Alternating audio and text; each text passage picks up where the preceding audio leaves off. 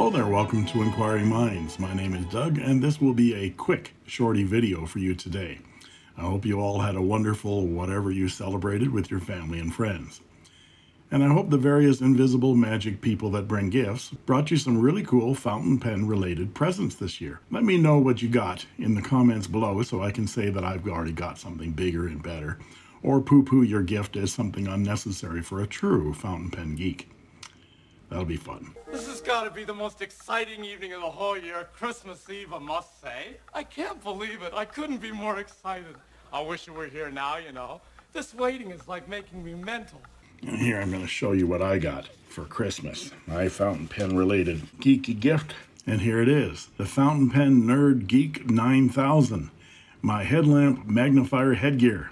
It does everything but correct an overbite. I love it. When I posted my review of this Moonman Ti 500 titanium, I said it looked like the section was non-removable. I tried with some moderate pressure to remove it, but it didn't budge. And since I paid over $60 US for it, I was reluctant to break it, especially before the review was complete. But a viewer, who shall remain nameless, but his initials are Big Hen 4, showed me a photo that I had overlooked on Sally's Easy Buy listing that showed the pen in pieces. So I went ahead and gave it the old college or vocational school try and got it apart. And I also got the piston out, so let's take a look at the parts of the pen right now. This is so low tech that I forgot to put my microphone on. So let's first take the cap off. And then the first time you try to unscrew this section, you kind of need to give it a little bit more pressure because there's some kind of adhesive on the inside of this section. So I put my gripper on it, my elastic band, and I gave it a good turn. Now it comes off a lot easier, of course. And when I unscrew the section, it has a bit of a grating feel to it. There, the section comes off. And these threads were covered with some kind of a granular adhesive. I used a soft brush, like a toothbrush, to get that residue off of there and cleaned it out. But it's an interesting construction here. You can see that this part here is part of the milled cone piece. The section is milled back like that, and milled back to a tolerance that allows it to slide into the sleeve of the barrel itself. And so when you put it back together again, that titanium metal slides against the inner cap, and it causes quite a bit of, I'll do it against my mic so you can hear it here, causes quite a bit of friction. Another viewer actually milled this down a little bit more to make the tolerance a little bit looser. Since you won't be doing this that much, I don't think it matters that much. If you start getting some ink leakage out of there, I'd put some silicone grease on that. In fact, I think I'll do that anyway.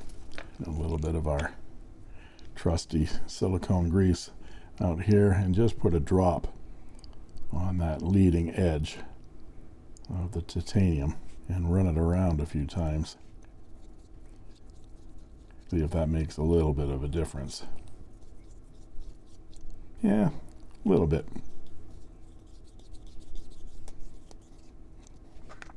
Anyway, the interesting thing here is that if you look at the inside of the section, you can see there's a brass nut that's holding that section in, and that brass nut has two slots to it. And you'll need some kind of a special wrench for that. And you can see here's the wrench for the Moonman P136, Majon P136, and it has these little ears on it that go into those slots for that pen. Now this doesn't work on this pen at all. It's designed for the P136, but there will be a tool, because that's how they put it together. There will be a tool to get that brass nut out of there, and then you'd be able to remove that nib. Some other viewers have said that this nib resembles a Parker Vector fountain pen, and I'm going to order a Parker Vector and see whether the nib is exactly the same, and maybe by then I'll have a tool to take this feed and nib out of here. But that's how you get the section off. Now, how do you get the piston off? You open the piston up. I use this. This is the tool for the Wingsung 699 piston filler, and they're available on AliExpress, and you'll see this. It's only a few dollars, and it's for that pen, and I found it works on a number of other pens as well. But it doesn't actually fit this nut that's inside there. There's the flat edge of that nut.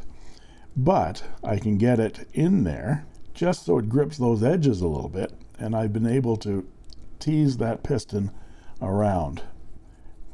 It's not really gripping that nut. That's what she said. But it's gripping the edges of it. It's actually stuck on there pretty good now.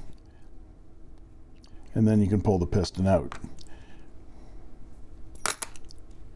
And there's the piston unit. Those discerning viewers among you will recognize that this is the same kind of piston that you find in the Majon P136.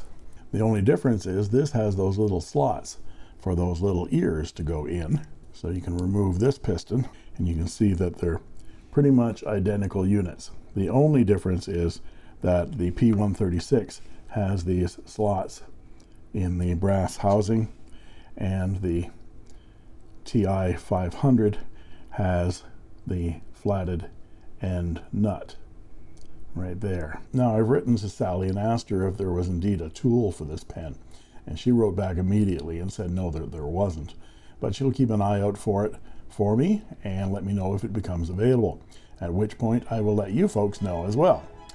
And there you have it. Thanks for watching, and that's all Sally wrote. I made this.